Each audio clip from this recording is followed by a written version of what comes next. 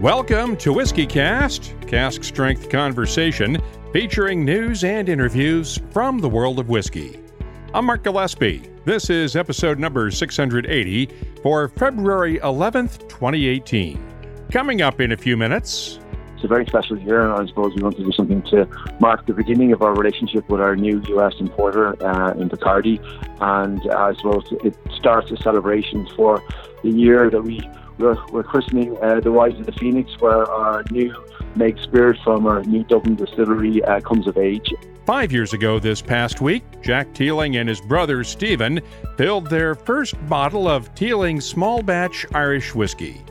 3 years ago next month, they ran the stills for the first time at their new distillery in Dublin's Newmarket Square.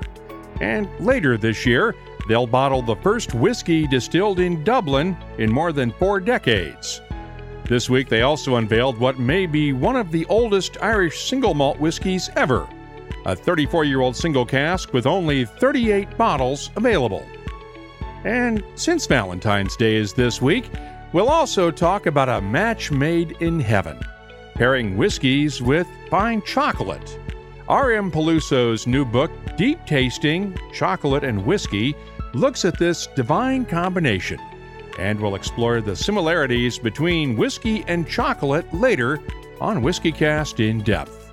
I'll also have the calendar of events, your voice, and the What I'm Tasting This Week department, all coming up on this week's WhiskyCast.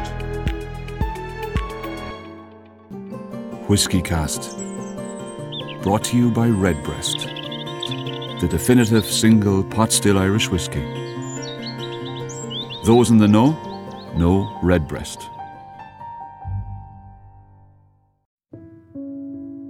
You don't need a special occasion to celebrate with something truly unique, but a personally engraved bottle of Johnnie Walker Blue Label can make any occasion special. Support for WhiskyCast comes from Johnnie Walker. Visit johnniewalker.com to find out more about engraving options near you. Let's get started with the news. It's brought to you by Highland Park. Scotch whisky exports set a new record high in 2017, according to statistics released on Friday by the UK's Revenue and Customs Office and the Scotch Whisky Association. The global demand for Scotch whisky led to an 8.9% gain in the value of Scotch exports over 2016 to just over $6 billion, while the volume of those exports grew just 1.6% to the equivalent of 1.23 billion bottles. While a weaker British pound likely contributed to some of those gains, Graham Littlejohn of the Scotch Whisky Association credited some good old-fashioned hard work for most of the results. It's really very heartening that all the work that Scotch whisky producers are putting in to get Scotch out to world markets is paying off now. That's not to say there aren't challenges. Of course there are. Brexit is a challenge. Non-tariff barriers are a challenge. Tariffs continue to be a challenge in several global markets. But these are really encouraging figures this year, and we're very pleased with them.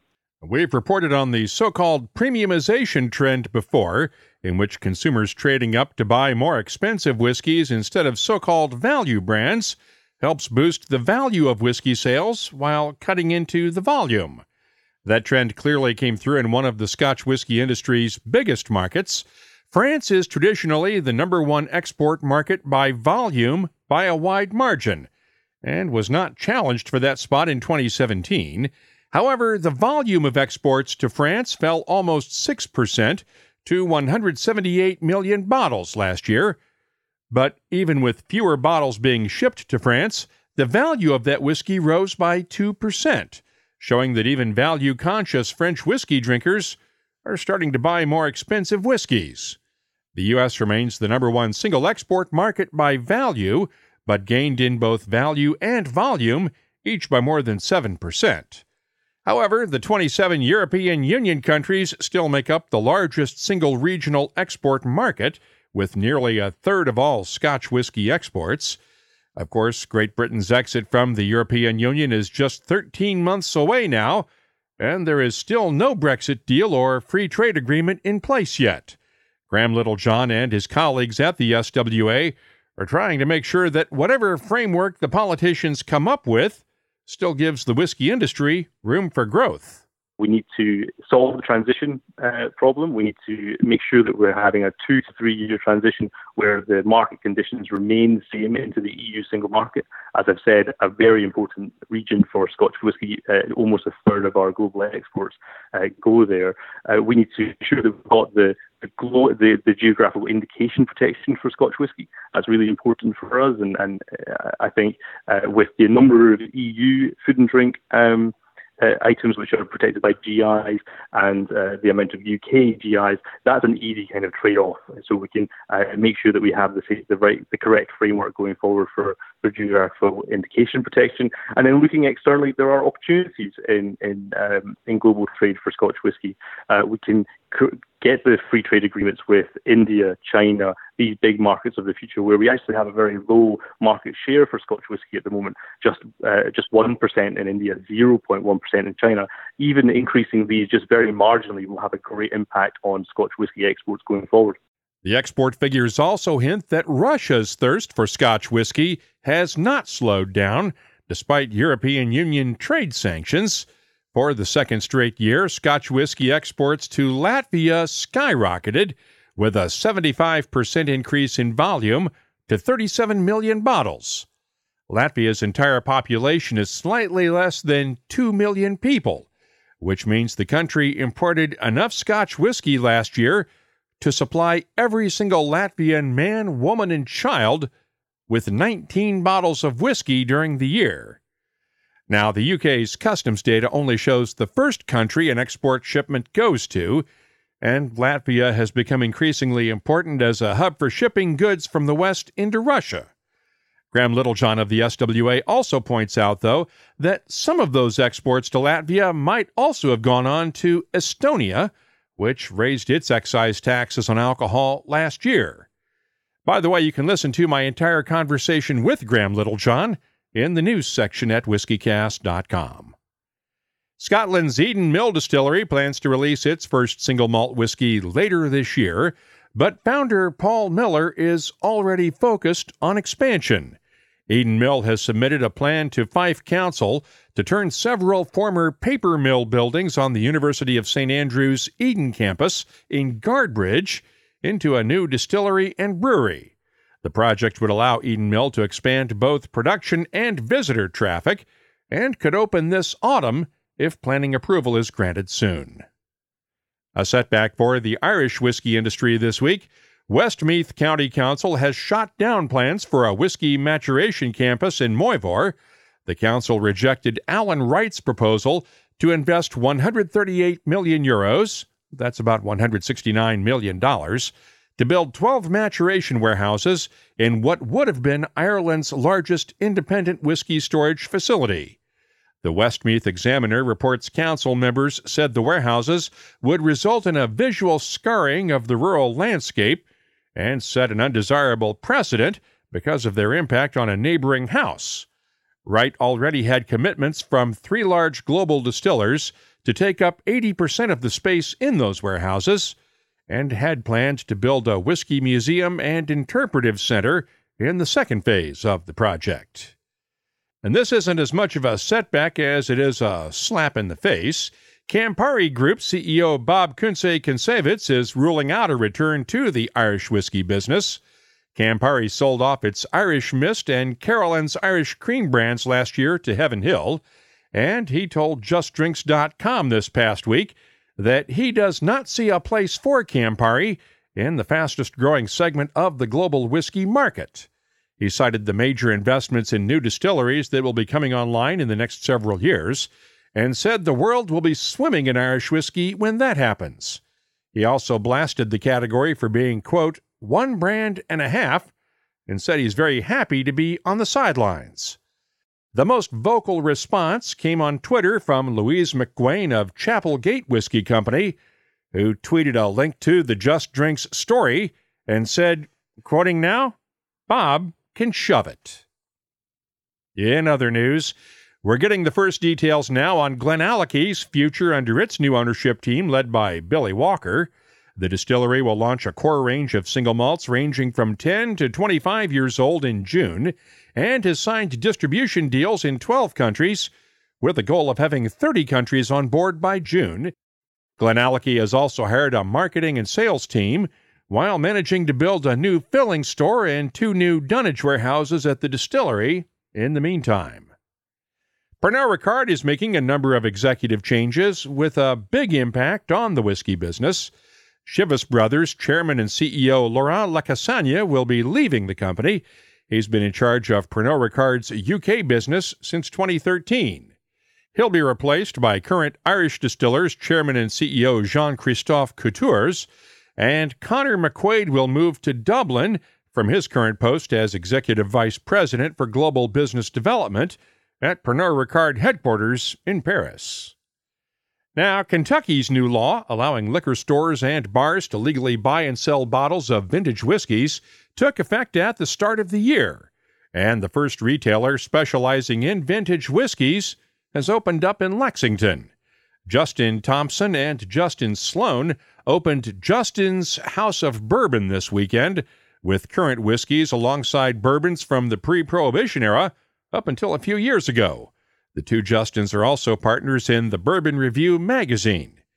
Now, the state has not yet hammered out all of its regulations for vintage whiskey transactions, but is allowing deals for whiskeys that are no longer available from distributors. Meanwhile, the whiskey and investment worlds are colliding in a number of ways. In the UK, the rare whiskey auction market set a new record last year with more than £25 million in sales. That's according to Andy Simpson and David Robertson at Rare Whiskey 101, which tracks the collector's market. 14 different distilleries had at least one bottle bring a high bid of £10,000 or more last year. And another investment fund is opening up with a focus on whiskeys. The Single Malt Fund is based in Sweden and is only open to Swedish investors. Founder Christian Svantesson came up with the idea a couple of years ago during a trip to Islay and has spent the last 6 months putting the fund together. Technically speaking, it's called a participating debenture. People invest in our fund, and the capital that the fund has is then later or consequently invested into whiskey in terms of liquid, the liquid gold, so to say. So that is the full plan. We invest, and to our help, of course, there are 5 people employed by the fund, experts, so to say, analytical people, who know the industry very, very well. They are internationally well reputed and renowned. In fact, one of them being an American. And it's a range of competence with different experiences, different competences. But to describe them, they have a very broad and deep understanding, not only of whiskey as a liquid, so to say. They not only have good noses, but they have a thorough understanding of the industry and maybe more importantly, the market of whiskeys. Is the focus to buy current bottles and then hope they appreciate, or to buy vintage bottles? Where are you looking at this in terms of investment? The fund's focus is to buy limited ranges of whiskey.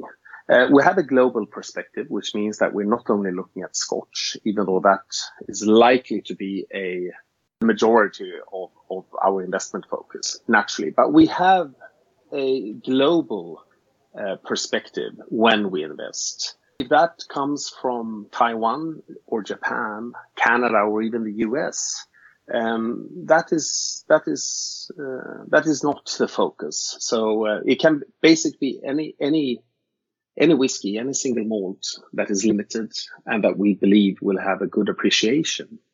Svantesson could not name the whiskey experts on his investment board yet. He has contracts in place with 3 of the 5 members and is still working on contracts with the other 2. He'll announce them after that. And once the fund launches, it will be publicly traded on Sweden's Nordic Growth Exchange. With the interest in Bitcoin and other cryptocurrencies these days, It shouldn't come as any surprise that there's one being floated with a tie to Scotch whisky. North of Scotland Distilling Company owner Ricky Christie and a team of finance and tech entrepreneurs are creating Cask Coin. It's a cryptocurrency backed by maturing stocks of Scotch whisky. Coin holders will actually own the casks of whiskey, with blockchain technology used to not only manage the value of the coins, but track the provenance of each cask as it matures and is bottled. It is still a bit of a blue sky project and not legally available yet to U.S. citizens or green card holders. We have posted a link, though, to the Cask Coin website if you'd like to find out more. Meanwhile, let's find out more about new whiskeys hitting the market this week. Glen Grant is bringing its new 15-year-old single malt to the U.S. this month. It was released last year in global travel retail, and the U.S. is the first domestic market to get it. Glen Grant's Robin Cooper gave me a preview of it this weekend. We're using first fill bourbon barrels, so we're getting quite a bit of extraction from the wood. A lot of caramel, a lot of vanilla, bit of baking spices. We're bottling it at 100 proof, so 50% ABV. So batch strength, we're calling it, because we believe that at 50, it just gives it that optimum, aroma and flavor. Dennis Malcolm, our master distiller, tried it at as high as 55 all the way down to 46. And at 50%, it reached its peak. That 50% ABV bottling strength also makes it the strongest Glen Grant regular distillery bottling on record. It'll carry our recommended retail price in the U.S. of $76.99 a bottle. I did receive a sample this week, and I'll have my tasting notes for it later on. The Macallan is kicking off a new range of annual releases under the Classic Cut moniker. The 2017 edition is matured in ex-Oloroso sherry casks and bottled at 58.7% ABV. It'll be available in North and South America, along with Europe and the Asia-Pacific region. No word on pricing. Glendronach is out with batch number 9 of its Grandeur 24-year-old single malt. It's been blended from ex-sherry casks filled in 1990, 1992, and 1993, and bottled at 48.7% ABV. 1,487 bottles will be available worldwide. No word on pricing. Glen Scotia is releasing 2 new whiskeys at the World of Whiskies travel retail shops in UK airports, a 16-year-old single malt and the 1832 Campbellton peated single malt. That one will sell for £52 or about $72 a bottle, while the 16-year-old will sell for £75. That's about $104 a bottle. On the Irish whiskey front, Jameson has unveiled its annual St. Patrick's Day bottle. This year's bottle was designed by Irish illustrator Claudine O'Sullivan and photographer Leon Ward, along with British designer Alex Millen.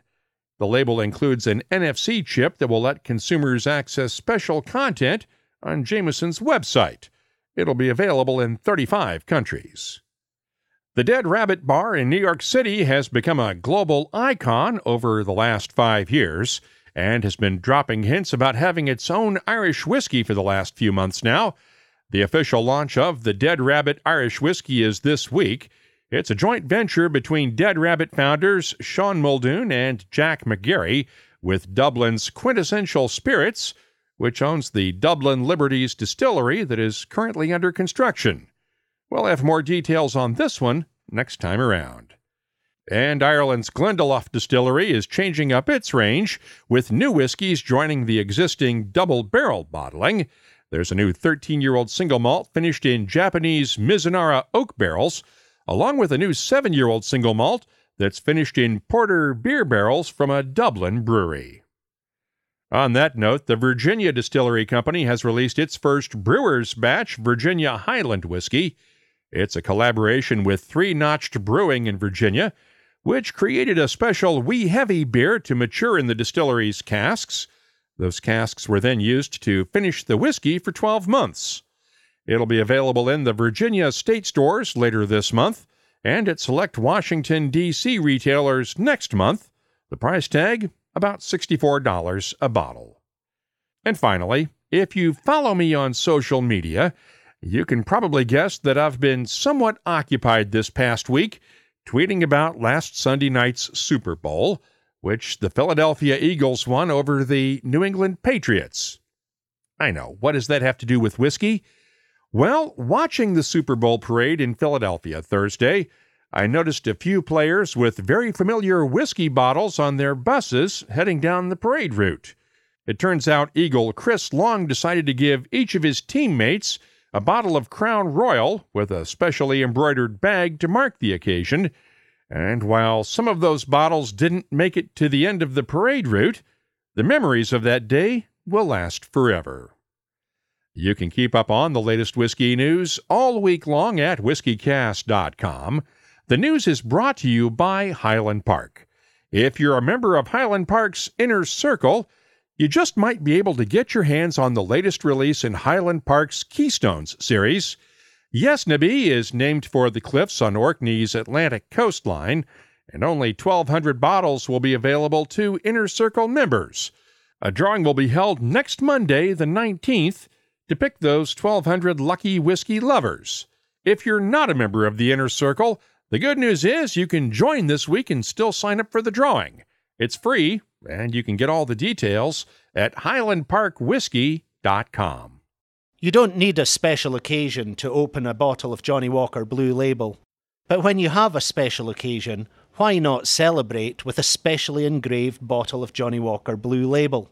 Here's how one whiskey lover celebrated his team's recent success. He arranged to have 108 specially engraved bottles of Johnnie Walker Blue Label made for his co-workers. You might say he hit a home run. Just like a perfectly executed double play, Johnnie Walker Blue Label is smooth and well-rounded, and unlike a trophy, never needs polishing. Support for WhiskyCast comes from Johnnie Walker. Visit johnnywalker.com to find out more about engraving options near you. Johnnie Walker Blue Label Blended Scotch Whisky, 40% alcohol by volume. Imported by Diageo North America, Norwalk, Connecticut. Please drink responsibly. Let's open up the inbox now for this week's Your Voice, brought to you by Lot 40. I love answering whiskey questions, and the other day, @Iconoclast on Twitter posted a photo of a bottle of Thomas H. Handy Sazerac Rye, along with this note: "A present my father hid away that my mom just gave me. Any idea the year, sir?" Well, first, don't call me sir, that was my father. But since Buffalo Trace does not put the release year on the antique collection bottles, the only way to tell on this one is by the ABV, since that does vary from year to year.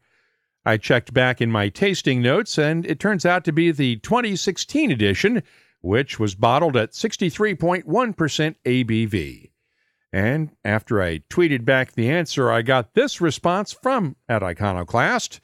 "I knew you'd know. You are like a cooler, interactive Jim Murray on speed dial who always speaks positively. Thank you very much."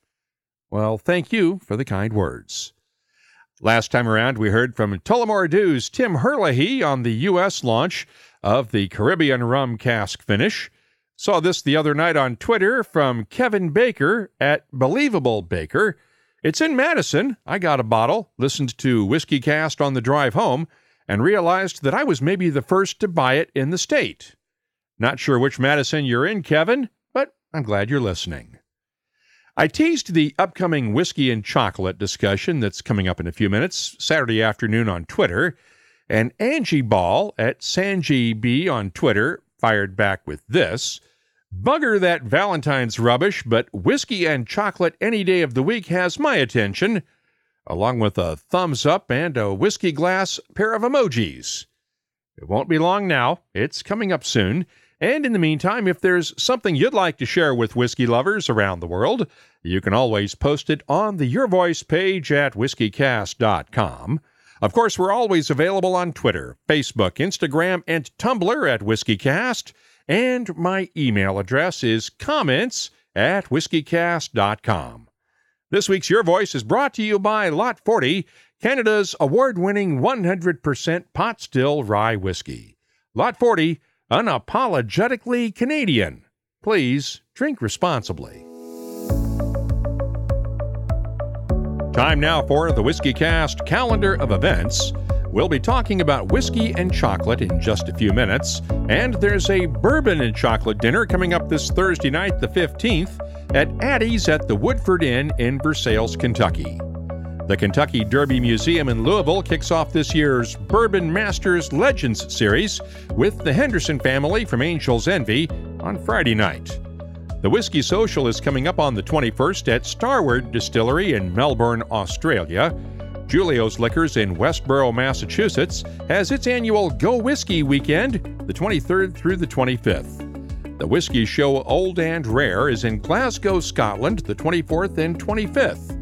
And the Old City Whiskey Festival is on the 25th at Boyd's Jig and Reel Pub in Knoxville, Tennessee. Whiskey Live New York is February 28th, and Whiskey Live Washington, D.C. is on March 2nd. Finally, Dramfest 2018 is March 2nd through the 4th in Christchurch, New Zealand. Right now, we have 173 different events on the searchable calendar at whiskycast.com. If you have a festival or a tasting coming up that you'd like to let whiskey lovers know about, just use the contact form on our website and let us know about it. Redbreast fans have always cherished our whiskey's sherry notes, so we set out to embellish that character. Introducing the Redbreast Listowel edition, a quintessential single pot still Irish whiskey finished in first fill Oloroso sherry casks from Spain's prestigious Bodegas Listowel. Carrying Redbreast's trademark pot still spices and dark dried fruit notes, the Listowel edition is graced with an enduring sherry finish that would be better described as a final act. Discover the newest branch on the Redbreast family tree. WhiskyCast In-Depth is brought to you by Lagavulin. In just a few minutes, we'll explore the pairing of whiskey and chocolate with the Reverend Dr. R.M. Peluso. But first, this was a big week, and 2018 is a big year for Ireland's Teeling family. The patriarch of the Teelings, John Teeling, will have his first whiskey from the Great Northern Distillery in Dundalk come of age later this year. And as he did when he founded Cooley Whiskey many years ago, Great Northern is focusing on bulk whiskey sales. After John sold Cooley to Beam at the end of 2011, his son Jack went into business with the Teeling Whiskey Company, and brother Stephen joined the business a few months later. This past week, they celebrated the 5th anniversary of the first bottling of their Teeling small batch Irish whiskey, and the brothers will have the first mature spirit from their Dublin distillery later this year as well. Jack was in New York City the other night to launch one of the oldest Irish single malt whiskeys on record, Teeling's 34-year-old Vintage Reserve Single Malt. It was distilled back in 1983 at an unnamed Irish distillery. There are only 38 bottles at a recommended retail price of $5,000 each, and it'll only be available in the U.S., the largest single market for Irish whiskey in the world. To follow on to a limited release we had in Europe and the rest of the world last year, which was of a 33-year-old. But this is a very special year, and I suppose we want to do something to mark the beginning of our relationship with our new US importer in Bacardi. And I suppose it starts a celebration for the year that we're christening the Rise of the Phoenix, where our new make spirit from our new Dublin distillery comes of age, and we're planning on releasing that at the latter half of 2018, but that won't get to the US for some time, so we want to do something special specifically for the US. So when is the anniversary, and when does it hit 3 years, and when do you release it? At 3 years and a day or so, or what? Well, we're going to do two things. We started distilling back in March 2015, but we had to do some work in our visitor centre. So we actually distilled the first new spirit in Dublin for over 40 years back at the end of March 2015. We didn't fill the first load of barrels, though, until July 2015. So it won't be until July of this year that it becomes 3 years and a day. We started off with single pot still, the traditional Dublin mash bills to pay homage to the distilleries that went before us. And what we're going to do is we have two different releases planned of the single pot still. One is a special commemorative bottling of one of the first casks filled, which will be on a very, very limited quantity of. We're thinking around 250 bottles at the moment. We're going to retail that at a certain price. But what we're going to do with the proceeds, all profits from that release will go back into local charities here in Dublin in particular. So we give something back. We will have a larger commercial release at the end of that year. We've been playing around with lots of different casks and taking our inspiration of what we've done before about innovative cask maturation. To apply that to our first commercially available single pot still, which will be coming out, we hope, in November in limited markets, primarily in the Irish market. And again, that will be a limited first batch that we bought. Are you getting excited now as this stuff ages? Have you tasted it, and how does it taste, and are you getting excited? Yeah, well, you can't help but get excited. Like, I suppose this is from vision to reality, at the core of everything that we're trying to do, and core to why we set up the company was to revive distilling in the city of Dublin, and you can meet the next heritage staff that comes of age, I suppose that vision becomes a reality. We've been tasting it all the way along. We've produced very clean distillate from the start. We sourced some very good casks. And the spirit is evolving. Will it be at its best in 3 years in a day? No, it will not. And I put my hand up, and I think we're fully aware of that. But there's enough latent interest in tasting it and experience it on this journey to, its best that we want to release and get out there so people can join us on the journey and taste what Dublin whiskey is in the 21st century. You mentioned the new partnership with Bacardi. We talked about that last fall. Part of that included funding for the distillery expansion that you guys have been working on. Where does that stand right now? Yeah, we've expanded the visitor experience quite a bit. We've moved all our offices out to an old building behind, and we've got that completed, which will enhance the visitor experience, particularly for people who come for events. We've been ramping up our distilling capacity as well in terms of a couple extra mashes and so forth. So we have quite an aggressive plan of ramping that up over the next while as well. So things are going on track. We are looking at building some new maturation warehouses, but they are difficult to find locations for it. So that's an ongoing project. We have one or two, let's say, coals in the fire that hopefully will come up to fruition over the next 12 months or so. We should note that the building you guys moved the offices into was actually, if I remember correctly, it's right behind the distillery at the end of the street that goes along beside the distillery, and it's the old Brabazon building where the Brabazon family ran its operations in Dublin, and you've named a couple of bottlings after them.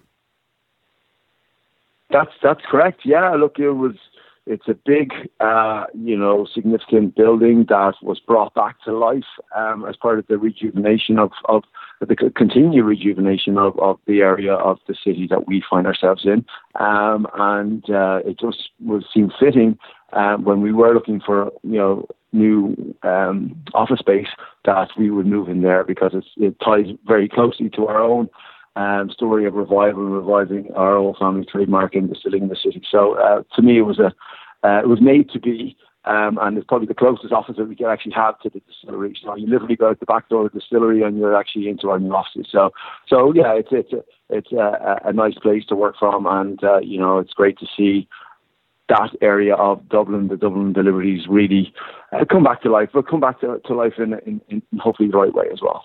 And that's something we focused on when I was at the distillery last October, and we've done a WhiskyCast HD segment on it with you guys and talked about it. But the whole Dublin whiskey scene has really revived itself over the last 3 years officially since you guys started distilling, but really over the last 5 to 7 years as you were planning for this, but also as other distillers were coming back to life in the area. Yeah, it's a very, very exciting time. Dublin, in my eyes, is the cradle of urban distilling, whiskey distilling. So it has all the provenance and heritage, and the last distillery in Dublin shut its doors in 1976, but it's been a foundation of the economy and the culture in the city for hundreds of years, employed many people, and whiskey. The last golden era for Irish whiskey was in the 19th century and was really driven by the Dublin distillery. So it has this very unique provenance and heritage, and it's only right now that we're back in a new golden era for Irish whiskey. The Dublin distilleries and Dublin whiskey can be part of that conversation. I suppose we started back in 2012. We said from day one we were going to do it, and I suppose we've paved the way for other people to follow. There's a lot of exciting plans, and obviously new distilleries and business centres popping up all around us. But I think they're in this stage of evolution of the category. If people do it the right way and forge their own identity, there's plenty of room for all of us. If you'd like to get a look at the Teeling Distillery, it's part of our recent WhiskyCast HD video podcast on the rebirth of distilling in Dublin. You can watch it on YouTube, iTunes, and at whiskycast.com. Now, with Valentine's Day coming up this week, a lot of people are thinking, maybe even obsessing about chocolate. Formal whiskey and chocolate pairing sessions are becoming more popular, but many whiskey lovers have been putting the two together for years. The Reverend Dr. R.M. Peluso is an interfaith minister and author. Her first book, Deep Tasting, A Chocolate Lover's Guide to Meditation, explored the idea of mindfully tasting chocolates. Now, her new book, Deep Tasting Chocolate and Whiskey, puts two of my favorite treats together. And she joined me on the phone this week from her home in New York City. Let's start off by looking at the similarities here, because I think a lot of people who love whiskey would not realize that chocolate is also distilled and fermented to a certain degree, right? Well, not distilled, but fermented, yes. The beans are fermented. Once they harvest the beans, they have to be placed in these wood containers. By the way, I was only recently querying my colleagues about what kind of wood they're using, and that's a whole other topic because I became fascinated because of my interest in whiskey. But yes, so they're placed in these wood containers, and then they ferment up to about a week. By the way, there is some alcohol produced at that time, and that had been used in eras past, not so much these days, but in the past, in Mesoamerica. And then they are dried. They usually sit out on patios under the sun, and they dry. And then they are, of course, packed and shipped. And things can go wrong at any point. It's a very fragile kind of situation with cocoa beans. Sort of like with whiskey, there's a lot of places where you can have a problem in the process along the way. There are a lot of similarities here. Yes. Well, especially in terms of complexity and taste and flavor and aroma, there are a lot of similarities, besides the fact that they generally go really well together. You actually can sort of evaluate chocolate and whiskey in much the same way. Yes, exactly. In terms of evaluating it on the aroma, the nose, the flavor, the finish, in terms of the same characteristics, if not necessarily the same flavors. Well, that's absolutely true, and that's why it came so natural to me to go from chocolate to whiskey. How did you make that transition? Well, do you mean why or how? Both. Why and how? A little bit of a difference. Okay, well, I was seeing a lot of people doing pairing, and I thought they were not doing it particularly methodically or very convincingly or well.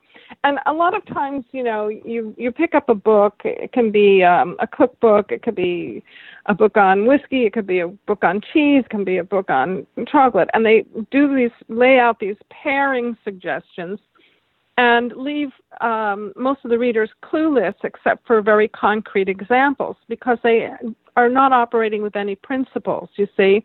They're not laying out any principles, I should say. And so I wanted to do something more systematic, and I had the background to be able to do that kind of thing. And explain, what was your background with chocolate? How did you become a chocolate guru? Well, that's quite a story in itself. and I cover it in my first book. I had been very interested in wine in the 1970s, and then I developed this sulfite allergy, and I had to stop drinking wine. And but it had been such a wonderful experience for me, the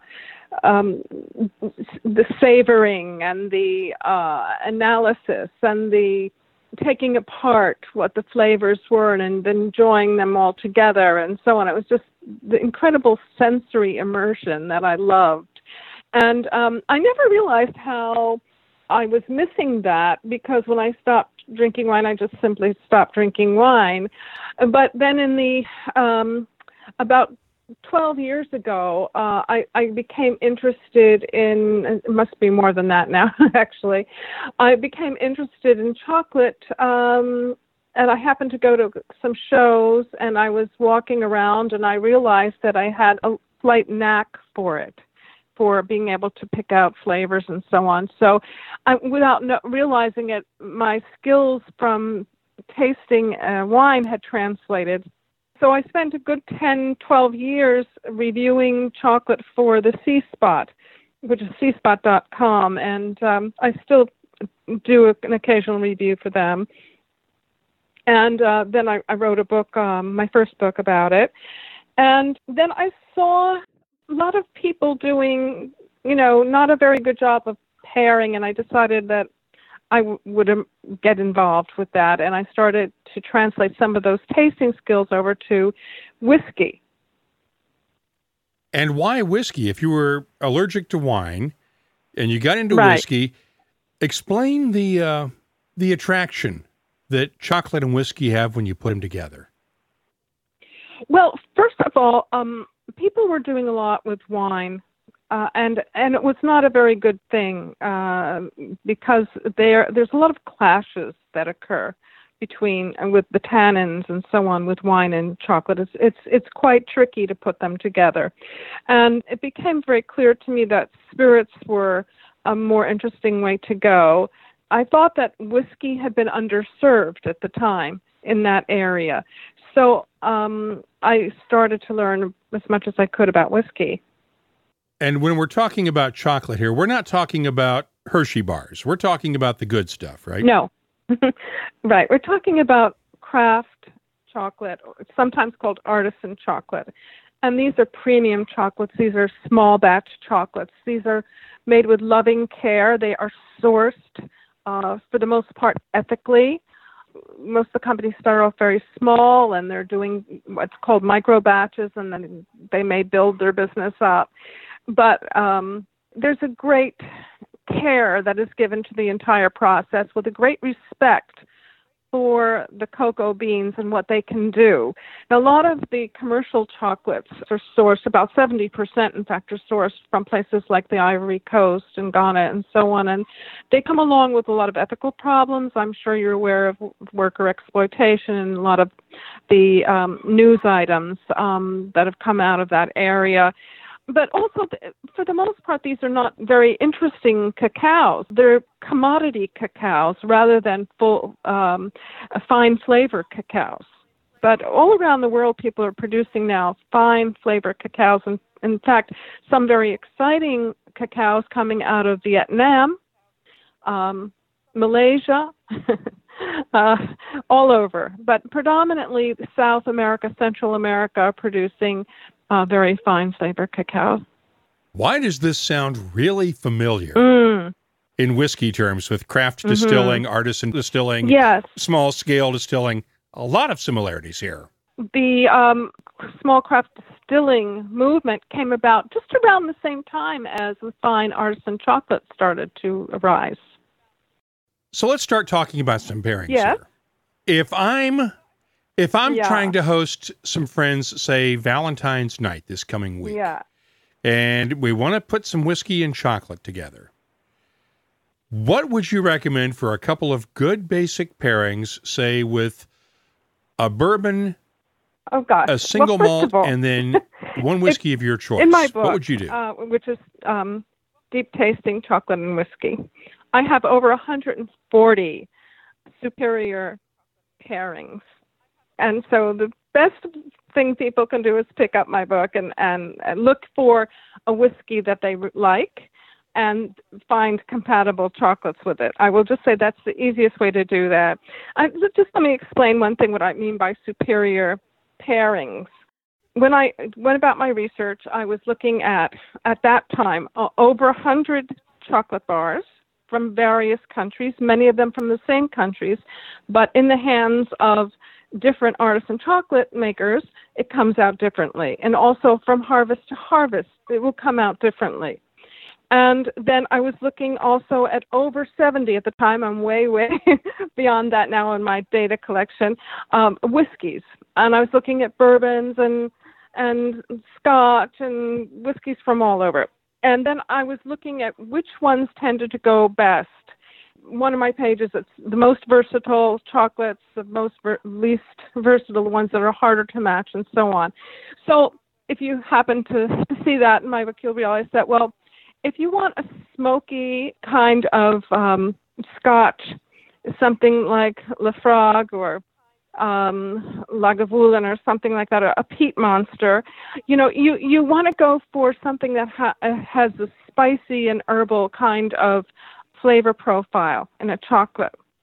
It's not so simple as if it's a very sweet chocolate, then it will go with, a smoky. It's really about the flavor profiles themselves. And in the same token, you want to stay away from something like white chocolate, which is just beastly when it comes to a peated whiskey, in my experience. When you get to other kinds of whiskeys, bourbons, for example, they can be quite versatile. A number of chocolates will go with them.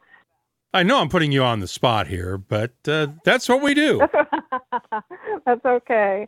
But I just want to say that, Valentine's, I just want to wish everyone a happy Valentine's, and you too, happy Valentine's to you, Mark. And I think that until now, people have been thinking about Valentine's in terms of just chocolate, sometimes wine, but whiskey has not really been such a big deal when it comes to Valentine's Day. And the thing is that, you see, men have been very left out of the gifting equation. And when you think of most gifts that are given at Valentine's Day, it's usually roses or chocolates or jewelry, and it's usually for women, you see. But I feel that when we work with whiskey and chocolate, there's an opportunity here for a couple to really have a shared experience that is very sensual and fun, that involves two things that they're probably going to like. And there's absolutely nothing wrong with women getting whiskey as a gift. Oh, absolutely not. As Fred Minnick has shown in his book, and that women have figured in very important ways in the development of the whiskey industry, both in England and Scotland, rather, and here in the States. So I think women are underestimated, and I think a lot of that has to do with advertising, which tends to exploit women and to sell whiskey to men. But I think that's hopefully will be changing. But I think that if you have chocolate and whiskey together, I think that you're going to find an experience that may appeal to both genders. And also, I don't mean to just keep this on a heterosexual level. I think that any couple might find that someone might like chocolate more than whiskey and so on. And it's a common a thing in common now to share the chocolate and whiskey. Very good point. We got the bourbon, we got one single malt, then pick one more. You want something that's sherried, like... Oh, sure, why not? Let's go for it. Well, let's take the Dalmore 12. It goes very nicely with a Madagascar because of the high citrusy values. And Patrick is a producer, chocolate maker. Their Madagascar 67 works very well with that. So does some of the Maru, which is a Vietnam producer. Also, some Dominican Republic chocolates will go nicely with it. I know I've been in some of Richard Patterson's tastings where he will talk about the Dalmore 12 and other Dalmores and say, try this with dark chocolate, at least 70% cocoa, and try it with a little bit of dark chocolate. He will recommend that heavy dark chocolate with the high levels of cocoa in it. So it's not the first time I've heard chocolate mentioned in connection with the Dalmore. Well, that's because the Dalmore does have some chocolate notes. In fact, some of your scotches, some of your single malts do have chocolate notes, including Westland here in the States. Anyway, so now you have an idea of a Dalmore and, Bruichladdich, they have the classic laddie. That has some caramel notes and candied citrus and so on. And that went well with Jen Giang, 80% by Maru, the Vietnam producer. If you have listeners in the UK, the Pump Street Granada, 70% worked very well. And if you're in Canada, the Soma chocolate maker, CBS Chama, 70% works nice. What's your personal favorite chocolate and whiskey pairing? The one that you have is your go-to. Oh, well, that's very interesting because it changes all the time. Whenever people ask me this question, I always say, I would never tell you the name of my love, and I would never tell you the name of my favorite chocolate. So it's very personal, but I do find that it changes, and there are times that I feel like having a smoky or a peaty Scotch, and then there are times when I feel like having a bourbon, and times that I like a Japanese blend. I love Irish whiskey, by the way. I'm always in a different mood. And lately, I've been really loving Canadian whiskey. I just find it so finessed in many respects, delicate, balanced, and it's very, very interesting whiskey that is very underappreciated in this country. So what would you pair with a Canadian whiskey, that the Soma chocolate from Canada? Well, when I was doing my book, I wanted to make things accessible and easy for people to find. So I looked at some of the Canadian chocolate makers as well to go with some of the Canadian whiskeys. So what I found was there's some excellent chocolate makers in Canada also. Soma, Palais de Bain is another. Hummingbird, they make wonderful chocolates. So what I found was, for example, Caribou Crossing, which is a very interesting whiskey because it's Canadian made, but it's blended here in the States with Sazerac. Drew Mazel does the blending there. It's very hard. I think it's Canadian and American. I think it was binational from that standpoint. But I paired that with Hummingbird Copan from Honduras, 70%. And Soma, CSB Chama from Venezuela, 70%. And then I looked also at Lot 40. It went very well with Dandelion, Zorzal, Dominican Republic, 70%. So there you are. You'll find a link to R.M. Peluso's website in the show notes for this week's episode at whiskycast.com. And I have to admit that while I love good dark chocolate, my secret vice is for Cadbury's Dairy Milk chocolate bars. Not the crappy Hershey-made U.S. version, but the real thing. The bars sold in Great Britain and Ireland and some places in Canada that are not available here. I always leave some room in my carry-on to bring a few home when I'm traveling. That's this week's WhiskyCast In-Depth, brought to you by Lagavulin. It's also the real thing, with that classic Islay flavor that makes you dream about being on the shores of Lagavulin Bay with a dram in your hand. Find out more at malts.com. The What I'm Tasting This Week department is brought to you by Heaven Hill Distillery. Let's start off with the new Glen Grant 15-year-old I mentioned earlier during the news. It's matured in first fill ex-bourbon barrels and bottled at 50% ABV. The nose has notes of tangerines, clementine oranges, and hints of toffee, vanilla, and almond oil. The taste has good spicy touches of white pepper and ginger that are balanced well by candied fruits, vanilla, honey, and a hint of caramel. The finish is long and smooth with notes of pears, red apples, oak, and almonds. I've never had a bad dram yet from Glen Grant, and I'm giving the new 15-year-old a 92. Last time around, we had the details on Glenmorangie's latest private edition release. Speos is matured in ex-rye whiskey casks and bottled at 46% ABV with no age statement. The nose has notes of black cherries, a hint of clove, nutmeg, herbal touches of basil and thyme, and a bit of freshly cut grass clippings. The taste is thick and spicy with clove, cinnamon, and nutmeg, along with the sweetness of buttercream cake frosting underneath. The finish is long with gently fading spices, a touch of toffee, and a hint of candied orange slices. It's a good solid whiskey, and I'm scoring the Glenmorangie Speos a 92.